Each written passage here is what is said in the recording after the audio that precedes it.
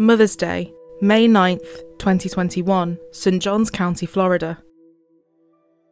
13-year-old Tristyn Bailey was reported missing by her parents at 10 a.m. They had last seen her around midnight.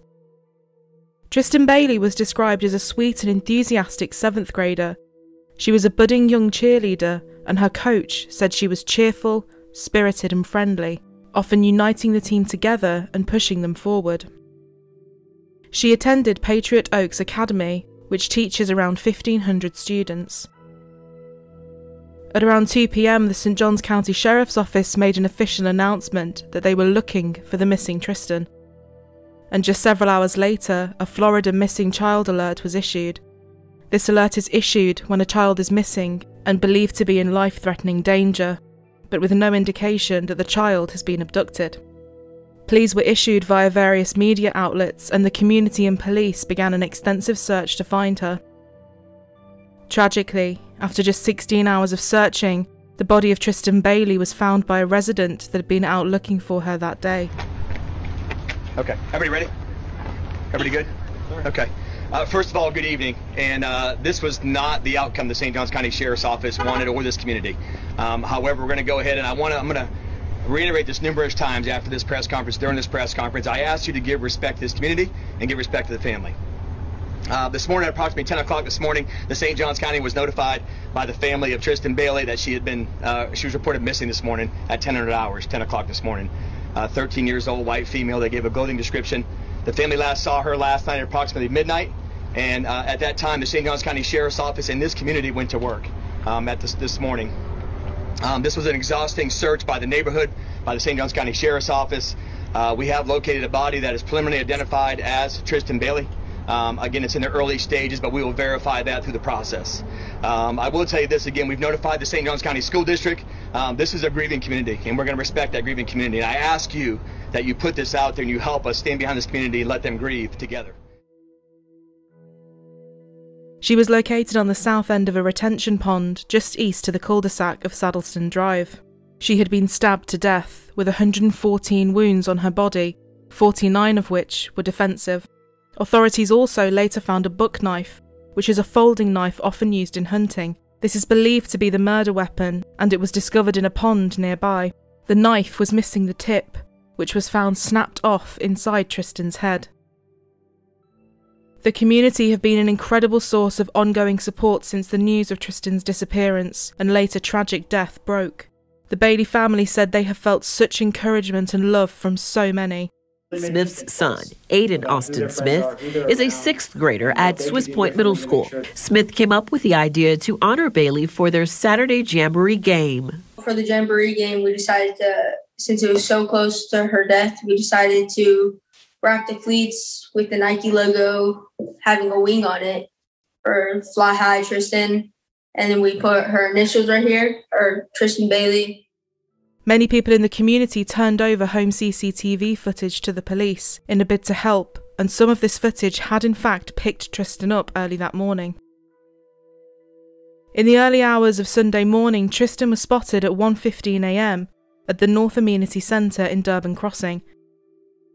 And half an hour later, she was seen again on Saddleston Drive, just over a mile away. On both pieces of footage, she was seen walking with someone.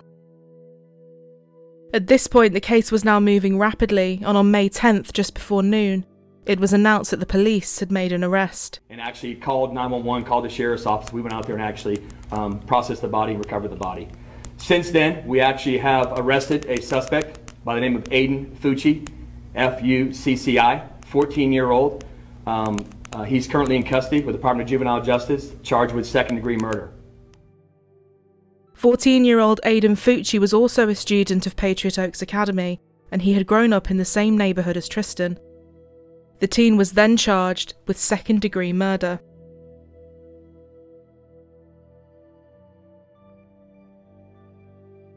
According to the arrest report, a neighbour's CCTV camera showed the pair walking together along Saddleston Drive at 1:45 a.m.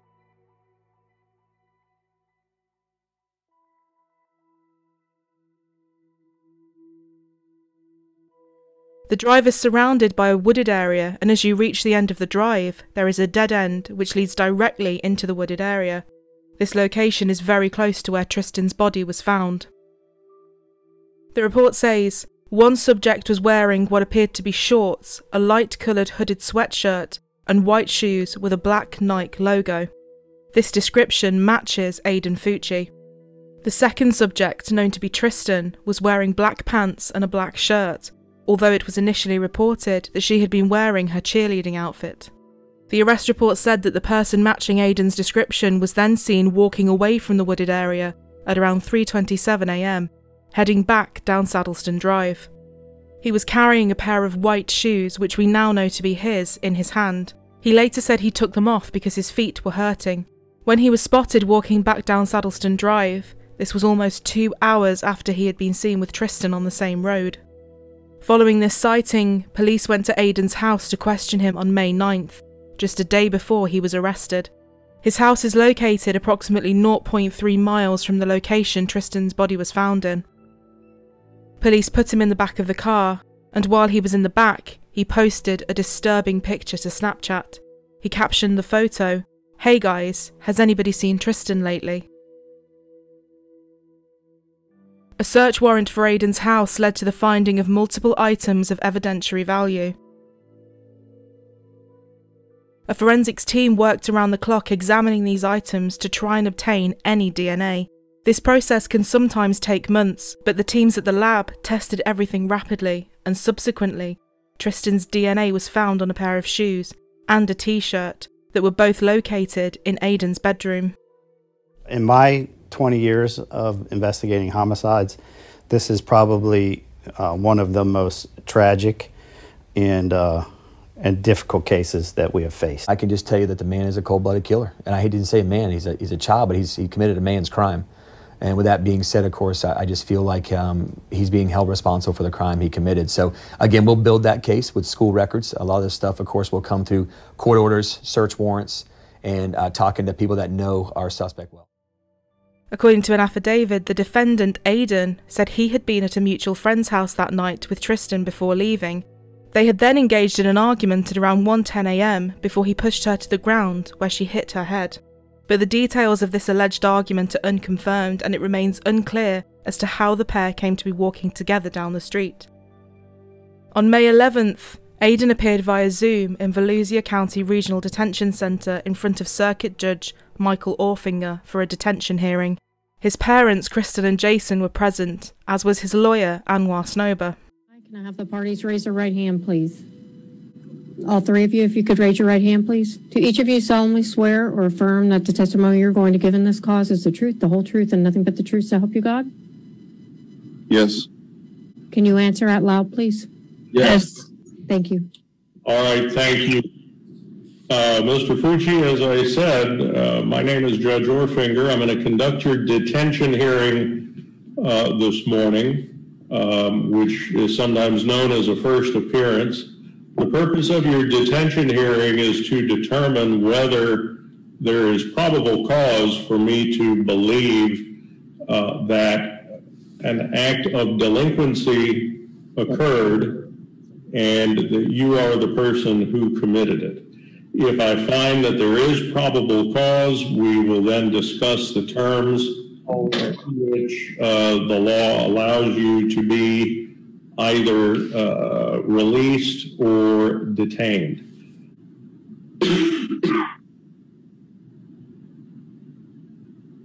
All right, thank you. Yes, sir.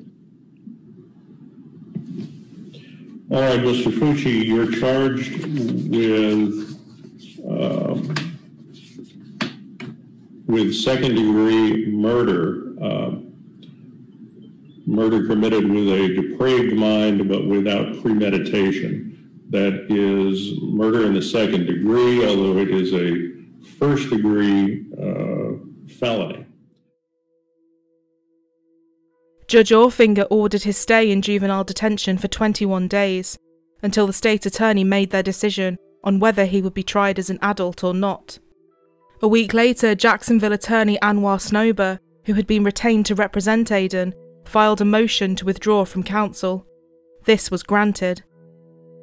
Aiden's parents both asked for a judge to declare them indigent. Indigency means someone doesn't have sufficient income to afford a lawyer for defence in a criminal case. Aiden's mother's application was accepted, but his father's was initially denied. After explaining that he was self-employed and since everything had happened he was unable to find work, his request was also granted. This means that the 14-year-old will now be represented by the Public Defender's Office. Hundreds of thousands of people have signed a petition asking the State Attorney's Office and Governor Ron DeSantis to charge Aiden Fucci as an adult rather than a juvenile, and also to charge him with first-degree murder as opposed to second-degree. On May 18th, a celebration of life was held to honour Tristyn Bailey.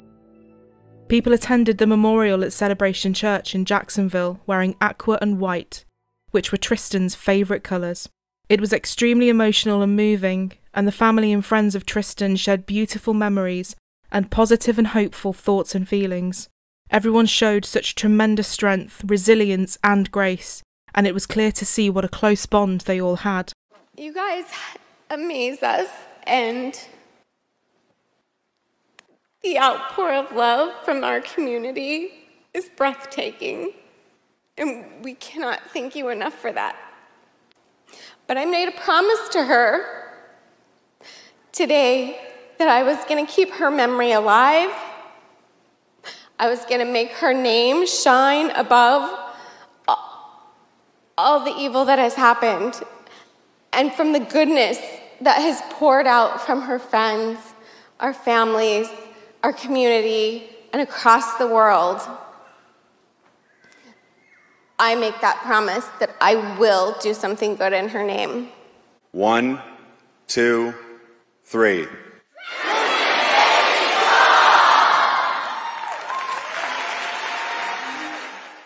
I've left a link in the description box to the video should anyone wish to watch it. On May 27th it was announced that Aiden Fucci would in fact be tried as an adult, and his charge was also upgraded from second-degree murder to first-degree premeditated murder. He was indicted unanimously by a grand jury on first-degree murder charges. Indictment against Aiden Fucci for first-degree murder involving our victim, Tristyn Bailey. Once the grand jury had done the indictment, we did a transfer order, which I believe some of the folks in the media had already gotten a hold of, transferring the case from juvenile court to adult court. The indictment is the triggering document which signals and executes the move into the adult court system. So Aiden Fucci will be tried as an adult in St. Johns County for first-degree murder. First off, I want to tell you, it brings me no pleasure to be charging a 14-year-old as an adult with first-degree murder. But I can tell you also that the executive team and I reviewed all the facts, all the circumstances, the applicable law, and it was not a difficult decision to make that he should be charged as an adult. It's a sad decision and a sad state of affairs, but it was clear to us after we looked at what happened that it was not only appropriate to charge the defendant as an adult, but it was really the only choice that we could make. The defendant made statements to several people that he intended to kill someone. He didn't say who that was, but he indicated to witnesses that he was going to kill someone by taking them in the woods and stabbing them. And there's additional items that we are looking at now that have been sent to the FDLE lab for confirmation of blood and DNA analysis. Here is what we know about what it means for Aiden to be tried as an adult as opposed to a juvenile. If he was charged as a juvenile, it means he cannot legally be held in jail beyond the age of 21. Adult charges automatically attach to a first-degree murder indictment. So when the grand jury indicted Aiden of first-degree murder charges on May 27th, his case automatically moved out of the juvenile court and into adult felony court. In his first court appearance since it was announced he would be tried as an adult, Judge Howard M. Maltz laid out the charges he is facing. It is May 28, 2021. I'm Judge Maltz. This is the first appearance in the state of Florida versus Aiden Fucci. which is case number 21-825-CF. Are you Aiden Fucci? Yes, sir. Okay, very well. State is here represented by Mr. Lewis. Mr. Fucci is here represented by Ms. Peoples. Good morning, everybody. All right, Mr. Fucci, if you'll raise your right hand for me, please. Do you solemnly swear or affirm that any testimony you give today will be the truth, the whole truth, and nothing but the truth, so help you God? Yes, sir. All right. So let me tell you what you are charged with. You have been indicted by the St. Johns County Grand Jury on the charge of first-degree premeditated murder. That is a capital felony that is normally punishable by up to death or life imprisonment. In your case, because you are not yet 18 years old, death is not a possible sentence pursuant to the Florida and United States Supreme Courts, but this charge does carry a maximum penalty of life imprisonment. Do you understand the charge against you? Yes, sir. The indictment in capias that followed set your bond at none. Is the state still asking that he be held without bond? Mr. Lewis? That is correct, Judge. The state's request is no bond. Judge Molt said his first-degree premeditated murder charge is a capital felony that is punishable by life in prison or the death penalty. But because Aiden is under the age of 18, the death penalty is automatically off the table. In 2005, the US Supreme Court found the death penalty unconstitutional for defendants who were under the age of 18 at the time of their crime. If convicted of first-degree murder, Aiden could receive a maximum sentence of life in prison. Florida technically has parole, but courts haven't granted it for some time. The Florida legislature abolished it for most crimes in 1983, and it was phased out for the remaining crimes by 1995. However, Florida law does require a judge to review the life sentence of a juvenile 25 years after their arrest. At the point of the review, the judge can consider a number of factors in deciding whether to change a life sentence or not. These factors can include whether the victim's family objects, or if the defendant still poses a risk to society. Regardless of what happens at that 25-year review, a juvenile convicted of murder in Florida must serve a statutory minimum sentence of 40 years behind bars. The state attorney R.J. Laritza indicated that his office will be seeking life in prison, but said Aiden will likely be able to appeal it as part of a wider, ongoing effort to reduce sentences for juveniles in Florida. If he were to receive a life in prison sentence, he will be eligible for a review of his sentence at age 25 because he is currently a minor at this time. All of these outcomes completely depend on whether or not Aiden changes his plea, and what happens in the coming weeks and months. Police said there is no evidence at this time to suggest that Aiden suffers from any psychological conditions or issues, and he has no previous criminal history. The motive for this senseless and horrific attack at this point remains unknown. However, authorities allege that Aiden told people in the days before Tristyn's murder that he was planning to kill someone within the month. He didn't say who, but he spoke of plans to take someone into the woods and stab them. So far, authorities have refused to disclose whether the murder was sexually motivated, and according to records so far, there is no indication of sexual assault. What they can confirm, however, is that they found Aiden's DNA on Tristyn's body, but what that DNA is, again, is unconfirmed. There are also some people on social media who have published posts suggesting they were part of the crime too, or have said they knew other people may have been involved. These accounts and statements have been investigated by officers and will most likely continue to be investigated. But the St. Johns County Sheriff's Office said the accounts and people they had looked into had nothing to do with the murder. The Sheriff's Office says at this time there are no other suspects in the crime apart from Aiden, but they are investigating the possibility that someone could have been involved as an accessory after the fact. A felony arraignment date was set for June 10th. This is where Aiden would plead guilty or not guilty, but on June 3rd, Aiden Fucci's attorney entered a written plea on Aiden's behalf. This was a plea of not guilty. I want to turn to a developing story on our First Coast. Aiden Fucci pleading not guilty to killing his classmate Tristyn Bailey in St. Johns County. The 8th grader is charged with first-degree murder premeditated in the May 10th stabbing of a 7th grade girl.